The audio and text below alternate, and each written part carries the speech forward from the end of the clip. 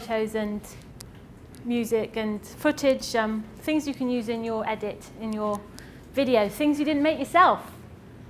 It's always best to make it yourself, to do it yourself. But some of us aren't, aren't composers and don't make our own music. Some people do. And sometimes, you can't get to the Arctic and you still want a shot of the Arctic. What can you do? Well, as soon as you start thinking about using someone else's stuff, hopefully, we're all well-trained academics here or involved in higher education, we start thinking about copyright. And this is what we feel when we think about copyright. Oh no! I know. Oh no, it's copyright. I'm really scared now. What's copyright? What is copyright? What does it mean? What world are we entering in now? The ownership of the document or the picture, photo, anything. Yeah, it's protected by the law. The person who made it owns it, and you can't use it without their permission. Copyright is automatic. It's automatically applied in this country, and I think all over the world. I think every country probably has copyright laws, and it's automatic. As soon as you create something, as long as it's your own work, and it should be if you've created it, you have copyright over it. And in this country, generally, that copyright will last for 70 years after you've died. It's quite a long time. That's automatically added. I'm not a copyright lawyer, but in general, the basic rule is, don't get scared, the basic rule is if someone else made it, they own it, and you can't use it unless you get their permission. Or if it's Creative Commons. Yeah. Yay! Sometimes people who are revolutionaries of the internet, people who want to share, people who want everyone to grow and learn together, sometimes they use copyright to make it open. They add an open license to their work. There are lots of different types of open licenses, but the one most commonly used, as far as I know, is called Creative Commons, which is what this CC here means. And Creative Commons is about sharing your work and using the work of others, sharing your learning, building together, and that's what the internet's all about, right?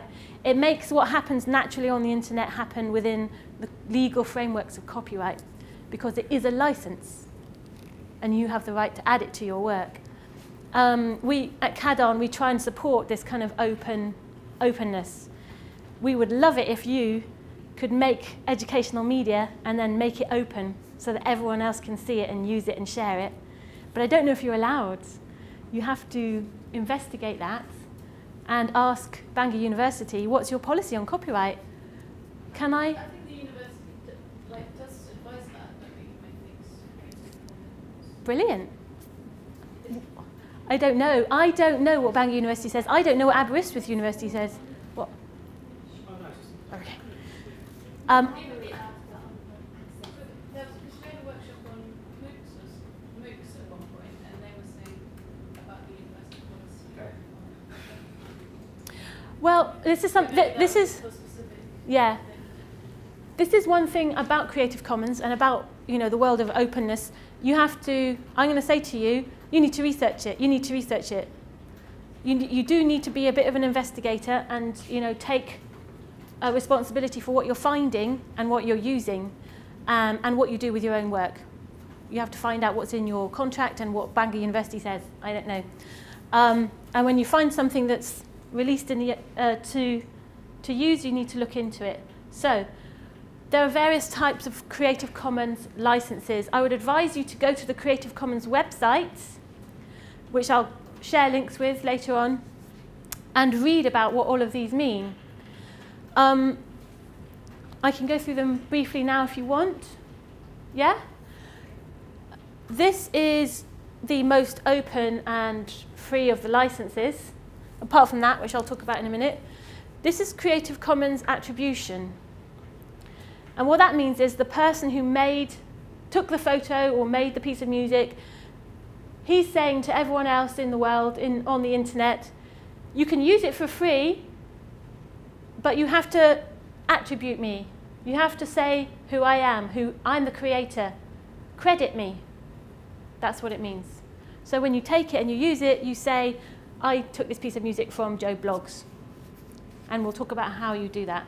So that's the easiest one, and I would say try and use materials with this license on it and try and ignore the rest, because the rest is just trouble. This one here is attribution and share alike. Share alike means you have to release your work under the same license, and I think that means under the share alike license. So that obviously limits what you can do with what you've created. This one means no derivatives. That means you can't change it. You have to attribute and you can't change it. If you put a piece of music in your video that someone else created, that's changing it.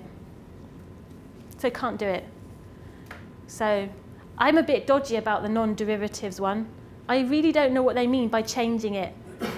Is it changing it if I take a photo and put it in my PowerPoint presentation? I'm not sure. It doesn't say. So I avoid it. That's easy. Non-commercial. Attribute and non-commercial. Is education non-commercial these days? I don't know. That's why I avoid it. And this is non-commercial share alike. Non-commercial no derivatives. You see how much more restrictive it gets as you go on down. That's why I like to just use this one. And you'll find that a lot of material is released under this one, because if you're into openness, why would you bother with not being open, right? Okay. Public domain. What does that mean? Does anyone know what public domain means? It's out there, so there's no credit needed. It's just there, free to use. Yeah, so this often means that when something enters the public domain, it means its copyright has expired. So if it's something that was created 100 years ago, 200 years ago, there's no copyright connected to it because it's elapsed. Maybe. The thing about that is, the thing about public domain because of copyright elapsing is it's very complicated. It's different in every country. The time limit is different in every country.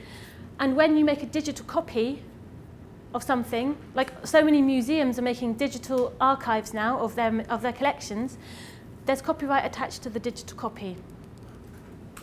So if you want to use a picture of a Da Vinci picture, you don't have the right, necessarily, unless the museum has released their materials into the public domain. So lots of organisations, museums, libraries, the US government, the UK government releases their materials into the public domain, officially says we don't apply copyright to what we're releasing here, to our digital archive. But every place is different, so you have to do your research. You have to look for the copyright notice, the media usage right notice on the website. But take it from me, you can go to NASA and use their stuff. You can use their stuff. If we have time afterwards, I'll show you a video made just with NASA footage. It's quite cool. There's so much stuff out there. There really is a load of stuff out there you can just take and use, as long as you attribute, unless it's in the public domain. If it's in the public domain, you don't have to attribute. You don't have to do anything. Just take it. As long as you're not defaming NASA. NASA took this, they're bastards. Don't do that. Okay. Any questions? Is work usually marked? If it's got a Creative Commons license on it, it usually will be marked.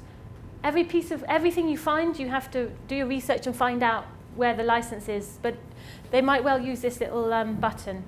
Yeah. But I found some music, actually, they did a change, but they didn't. I thought they didn't get the license or the permission from the owner. on the internet? Well, there's lots of music out there and lots of footage and photos out there that aren't released for free to use that you can still get. But if you use that, you're breaking copyright law. Oh, I see. So don't do it. Oh, so yeah. Must find the original one. You know, some music, they did some change and then get the... what music was it? Was it something that's like a popular music song that everyone knows, or was it? Traditional, some traditional. I'm not sure. For the, it's a long music. If they just get one section. No, you can't do that. Cannot do no, that. you can't do that. So there's no law is under so much. That's dodgy. Time. Yeah, that's dodgy. That's dodgy. Don't do it. And what about Facebook? Because if they put it up on Facebook, it's sort of in that. I mean, I thought there's some. Yeah. If you upload it to Facebook, then Facebook owns the copyright. Okay, so this is getting into the realm of scary copyright, and that's why we're all scared of it, because there's so many different little bits and bobs, and who has the right, and what about if you're using it for education? Is it okay then? Oh yeah, apparently it is okay because it's for education, and that's why we don't want to do our head in with this stuff. That's why we want to use Creative Commons, because then we know it's explicit. We know what's going on. As long as we do our research, we make sure that they have released. The person who made it does have the right to release it, as far as you know. Okay, so stuff that's on YouTube is put out there for everyone to watch. So why can't everyone watch it? Weird copyright. How many people can you show it to? You know, all of these different rules and stuff. I don't know, and I'm scared of it too. So I just want to avoid it. Does that make sense? No. Yeah. It's okay, it's all for educational purposes. It's fine. You can do anything. Let's just say what we're aiming to do now is, if you make anything, a PowerPoint presentation, a video, a podcast, and you use something that's created by someone else, make sure you have the right to use it. Make sure you have the right to use it. Okay? The easiest way to make sure you have the right to use it is to use something that's released under Creative Commons license. If it's under copyright, you could always ask for permission to use it. But do you want to go to that trouble? Do you want to find out who the producer is, connect with the producer, beg them to use it, and then store that permission? It's just a lot of trouble. You could do that. I've done that. People do give permission, but you have to gain that permission in writing. Okay? Right, where do you go to find stuff that's released under Creative Commons license? Anywhere, really. Anywhere where people can upload stuff, you can find stuff. You can go to the Creative Commons website itself. It's got a page for searching for stuff, but it will just take you somewhere else. Google. You can go to Google. They've got a filter on Google to search for a Creative Commons materials. But Google, you know, just takes you, it doesn't take any responsibility for what you find. Well, you have to take responsibility. Vimeo, YouTube, Flickr. Vimeo, YouTube is video. Flickr is photos. Open clip art is just like little pieces of art. You have to be careful wherever you go. Everywhere does it differently, right? And we're gonna go and, have we got enough time? We're gonna go and we're gonna find a photo on Flickr, and we're going to investigate some of the difficulties, some of the things you have to be careful of. Just be aware that everywhere does it differently, and you have to watch your back. So be very careful of places like Wikimedia Commons, and the Internet Archive. These are kind of, what would you call them? They're like archives of the internet in a way, and it's like, do you know how Wikipedia works? Everyone can just write stuff there. It's like the knowledge. It's like mass knowledge, the knowledge of the masses, and it kind of works because if someone writes something that's rubbish, someone else will come along and say that's rubbish, and and someone else will say, yeah, I agree, that's rubbish, so we're going to edit it together and make sure it's not rubbish. But there are no gatekeepers. Anyone can put anything up there, and there are really no gatekeepers apart from the people of the internet. Yeah, and the internet is wide and deep. So just be careful, and this too. I found a film on there that was released into the public domain, and it wasn't. I had to contact the producer to use stuff, and they said, no, it's not public domain. What? Why is it on the Internet Archive? Whoops. You see, things like that happen. Right, would you like to go and find something? Yeah? Should we go to Flickr?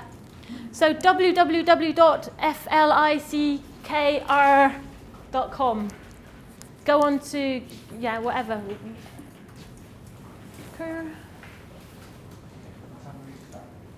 We should be starting at 1:30. Yeah.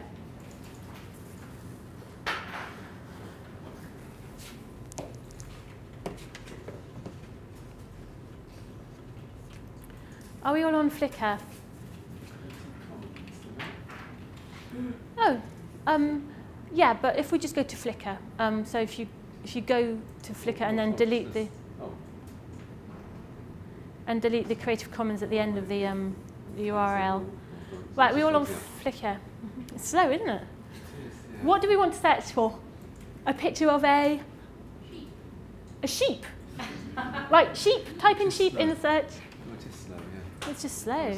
Oh, my goodness. Okay. So just delete. Oh, just do a search for sheep here. Write in sheep in the search box. Yeah, just there. That's the search box. So you don't have to put the Creative Commons in? Well, I'll show you how you do that. The way you search on most of these sites is to use filters. Oh, everywhere. You use filters. Yeah. Right, we've got lots of pictures of sheep. Right, but these pictures aren't all Creative Commons pictures. So how do we find... I'm going to go on to Flickr as well. Wait a second. Most of them are all rights reserved. Yep. Give us a sec. I'm going online.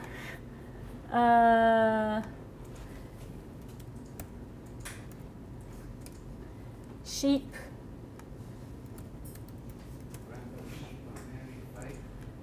Right, can you see at the top it says any license? Can you see it says any license? That's a filter. There's nothing being filtered at the moment. So we want to filter it. Open that and say, I want commercial use and mods allowed. Because that will give you the attribution only license. Commercial use and mods allowed. Click on it, and it will come up with a different selection of sheep. I like that second one. Let's see. Let's click on the second one by, there we go. What a lovely sheep. I think it's a Welsh sheep. So if we click on the one of the sheep, yeah, the second one, there we go. Right. Can we see here that little symbol of a man? It says some rights reserved. It's got a little symbol of a man there. Yeah. That's a Creative Commons license. What I want you to do now is to click through on that and see what it says. If you click through on that, you'll come to Creative Commons website, and that's what the license is attribution number 2. They're actually on to attribution number 4 now, but Flickr offers attribution 2 only, and that's just you have the right to use it, but you have to say who it's by. So that's the license attached to it. Brilliant! We can use it! Wait, let's just check. Does it seem feasible that this guy, Steve P. 2008, created this picture? Yeah. It does seem quite feasible. I mean, you know, I don't think I've seen that picture of a sheep anywhere else before. It's probably him. Where does it say his name? Under the picture, there's a little picture of a here. Steve P. 2008. That's the author. But you know what? I just want to find out who he really is. I just want to just investigate a bit. Let's click through onto Steve's page. Let's see, who is this guy? It's obviously a guy, probably a guy. He's called Steve. Oh, look at all his photos. Isn't it nice? Let's see. Does he have a real name? It'd be nice to use his real name. I'd like to know who he really is. Let's go to more. Profile. Oh, he lives in Burton-upon-Trent. And he's taken. Oh, well, what a shame.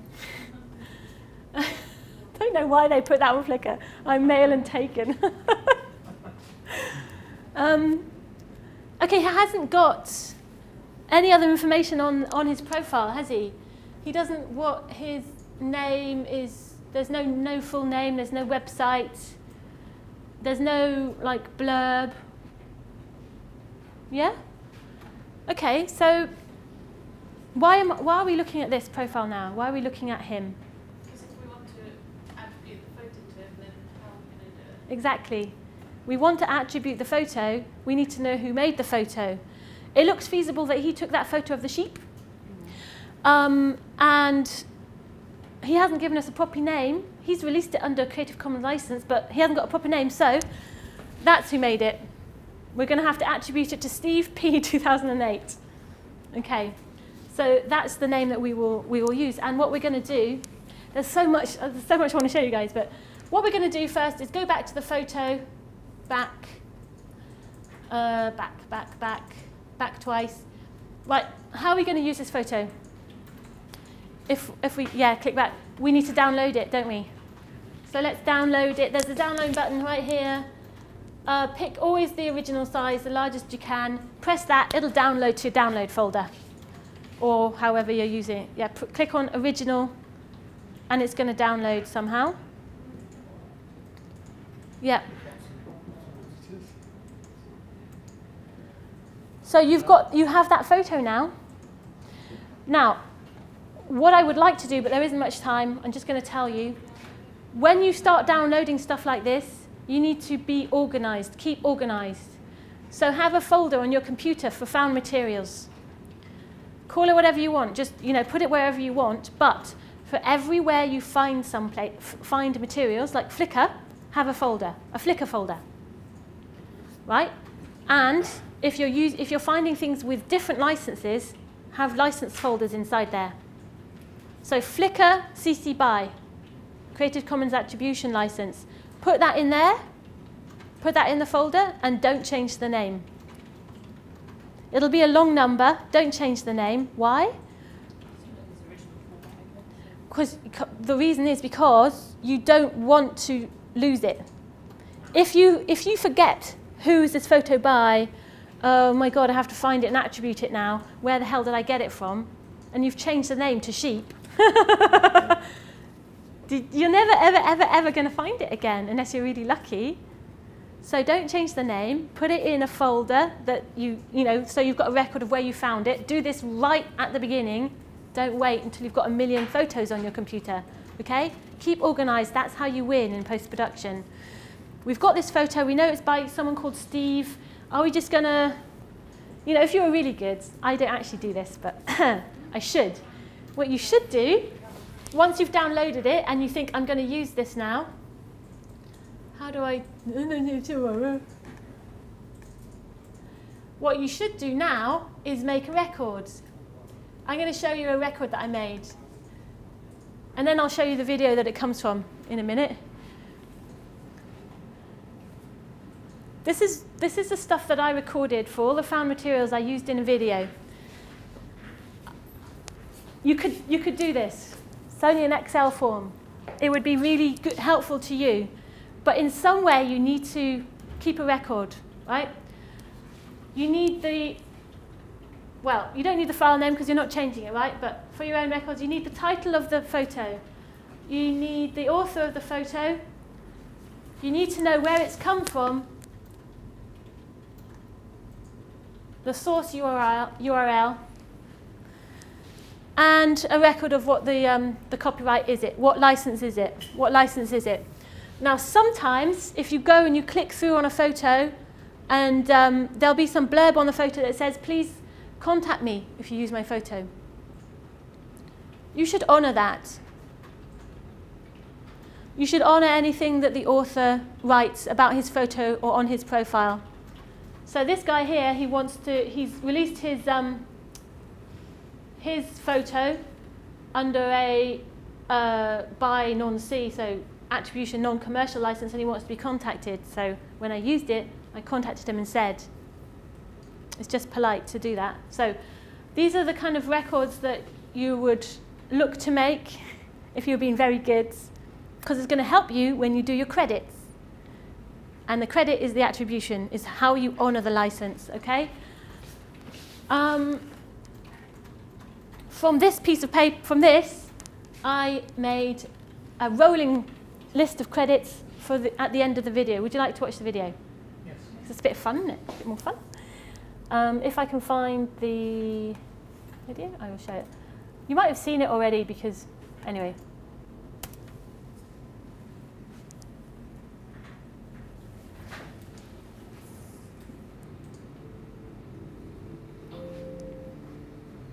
The Greek historian Plutarch said that education is not the filling of a vessel, but rather the kindling of a flame. And that's really what we're trying to do here at the Cadon Learning Portal. Cadon is a new regional project set in the heart of Midland, North Wales, linking the universities of Aberystwyth, Bangor, Glyndŵr, Group Language Learning, and the Open University of Wales. The main aim of the website is to inspire people into higher education by showcasing educational opportunities that are out there. One of the main ways we're going to do this is by promoting the creation of educational media. My name's Lizzie, and I'm the educational media producer for Cadon. One of my main jobs as a producer is to organise trainings for academics and staff who might want to make educational resources. So these trainings will educate people in how to use the kit that we provide and talk to people about style and beautiful ideas and ways they might want to use these resources. So the Cadon Learning Portal has provided its partners with a wide variety of video, audio and photography equipment. Everything from a low-end Ligria armed camcorder to lighting equipment, green screen, podcasters. It's there so that staff can produce all sorts of different types of content.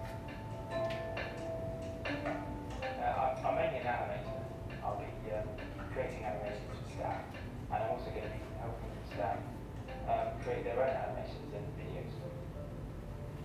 Animations can help us visualise processes that would otherwise be very difficult to understand, such as muscular systems, tectonic plate movement, things like that.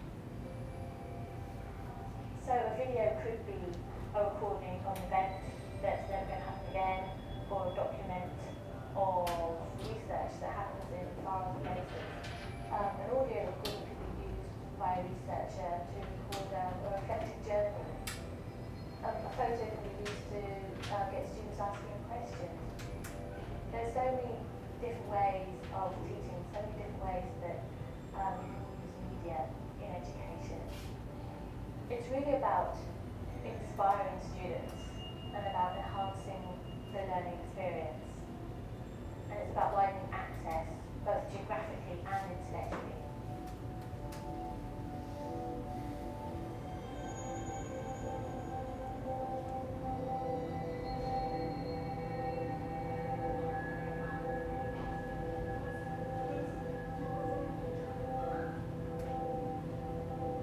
Credits.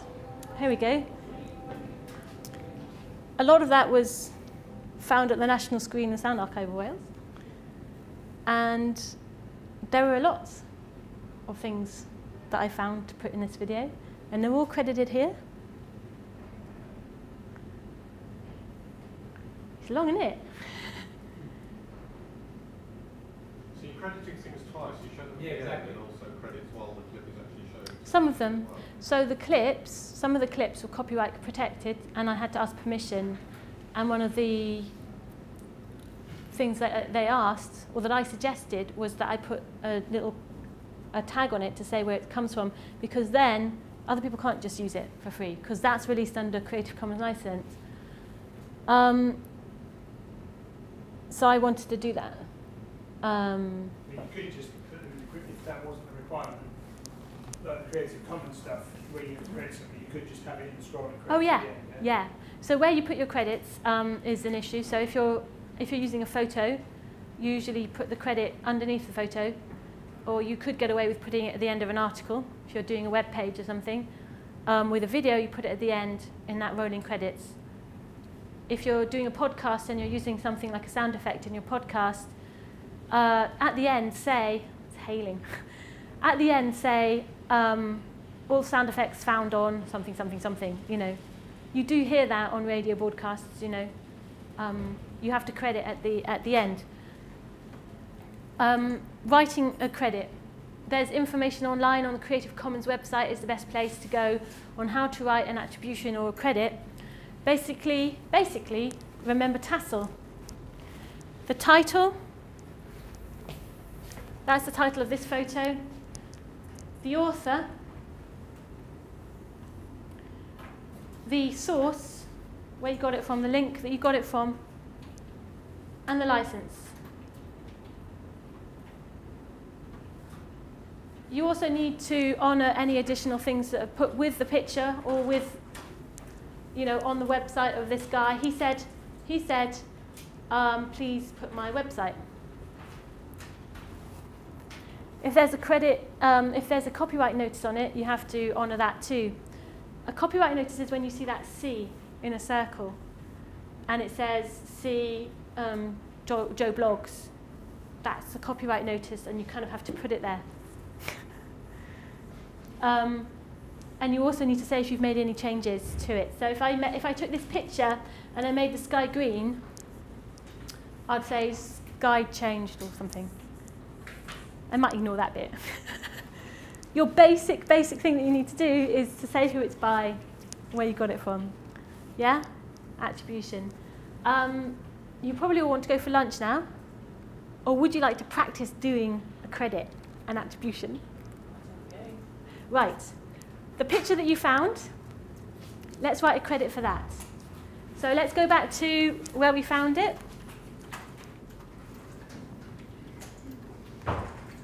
Where is it? It's here. Right. It's got a title. It's called Sheep. So if you can open a Word document or something similar, and the first thing, tassel, remember, the first thing, and let's pretend we're using this in an article, we're using this sheep, or in a video, we could use it in a video. We're just going to write the credit for the video. Sheep. Actually, it's a small S by. This photo, sheep, was by, what's his name again? Steve P, 2008. By Steve P, 2008. So title, author, source. Copy the URL. You can make these shorter, you know. You can use URL shorteners to make it shorter. Or if you're online, you can just link to it. You can just do an underline link to the URL. Is it fine to use shorteners? Because yeah, because it leads you to the same place. It should be a, yeah. But then you're relying on a third source, a third party that might go down or something, in which case you're thinking, up to you. Let's just copy this long URL, and that's going to be our source. My God, can we just take this stuff out? Just put the end, there we go. That's the number of the photo. Oh, he's now called Steve PJ 2009. I don't know what's going on. I'm going to try this shortened URL.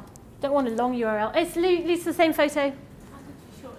I just took all the rubbish at the end, off the end, and I stayed to where the number was. Yeah, because the photo has a number. Flickr gives it a number, and that's the name of the file that you'll have downloaded. Yeah, because all of that stuff after it is about your search. All that information, all the little letters and numbers after it is about your search. So you can get rid of all of that and just have the number. So can you see my URL? Yeah. So that's, and then you want the license. Oh, licensed under Creative. I'm quite long form. There are shorter ways of doing this. You can go to the Creative Commons website and research, but Creative Commons attribution. Okay, and then I'm going to, remember we clicked through to the link. I'm going to find that license. It is 2, but you know, What do you want to write? It's up to you. And I'm going to link forward to the license.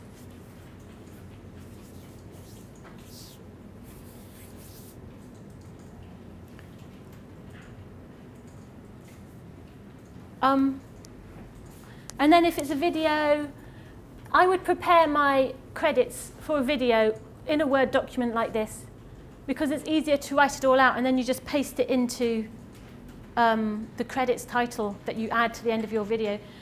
And I you know, make it look nice, put it in the middle kind of thing. Where did you get the address for the Creative Commons? Okay, so we went to the sheet, we were at the sheet and we clicked through to some rights reserved to the license, and it opened another page on the Creative Commons site, and that's the license deed, and you just need to link to that.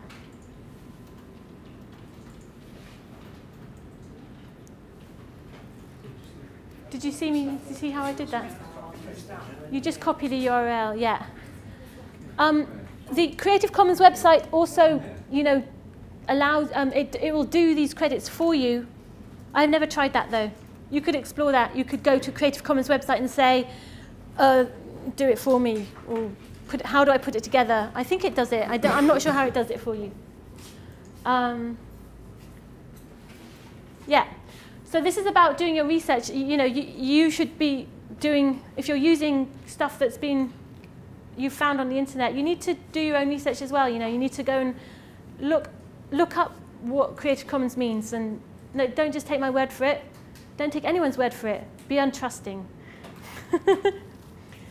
I've told you that story about the clips that you saw in that video with a little information at the top that said from Blue Planet, from documentary. I found that on the Internet Archive, and it had been released into the public domain, and it was kind of feasible. It was very good quality 2009 documentary. It was kind of feasible because it was made by the Smithsonian, which in the US, these organizations are all into, you know, openness of learning. So I thought, oh, maybe they did release it into the wilderness. But something in my little head said, nah, they wouldn't have done that. It's too good.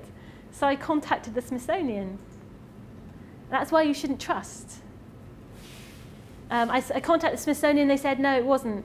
It's not in the public domain. Oh, there was also something at the beginning of the film that said, made for the people, or something like that. That, you know, it could have been feasible. But I got permission to use it anyway. So we've made a credit. We've made a credit. That's all you need to do. Any questions about that? You've got the title, you've got the author, you've got the source where it's from, you've got the license. You haven't made any changes. There's nothing else on that photo that says you need to be worried about anything. That's it. And if you notice on my presentations, I wonder who got one. This one, for instance, I found that picture on Flickr. And even though actually he released that under a public domain license, I was still like, yeah, I'm still going to credit it. Just because it's polite. It's polite. Yeah. Okay, so using these materials, it takes ages to look for them, but once you've got them, you got them. Any questions? When you credit, yeah. How obvious does the credit have to be? Readable. It has to be there. Yeah, but what I mean is, what's the limit about how small you can make that? Is there your advice? I've seen things that are credited that you can't read the credit because they're just tiny. Are they linked? Are they linkable? Can you click through? Yeah. That's okay then. I mean, I wouldn't do it, make it unreadable. I would always, if I'm using on my website, I actually got a little blog about this that I'll send you, and it's not out yet because we've only just got it translated, and I'll send it to you next week. But my colleague Dan, who does all our computer stuff, he put it up for me, and he put the credit for the photo, which is a piece of Banksy graffiti, at the bottom. And I was like, no, I want to put it under the photo, so I still have to change things like that. And it was just like right at the bottom, and it's kind of like invisible. I'm like, no, let's credit this photo properly. So I want it to be clickable, and I want everything there so that everyone can see it. That's just what I want to do. You've got to make your own decisions. Just one thing people might find useful is to, if you do see an image that you think the attribution looks a bit dodgy or something, there's a quite a useful website called TinEye, which you've probably come across. It's a reverse image lookup. So you can basically just put the link into this, put the link to the image into TinEye, click on it, and it will come up with all any other versions of that same image on the web. Yay! Just TinEye like that? TinEye.com. Yeah, that's a lot. There we go. Wonderful. I didn't know about this. This is really useful, especially if you find something on Wikimedia Commons. It's also quite good. Yeah. Winning competitions and things, if somebody's trying to get you to identify something unusual, then you just cheat. Cool. A very good resource. I'll keep that one. Anyone else? No? Anyone want to go for lunch now? We've run over. Would you mind coming back here at 1:45? 1:45 long enough? Men? 1:45. So you've got little over 45 minutes, and then Russ will show you his video.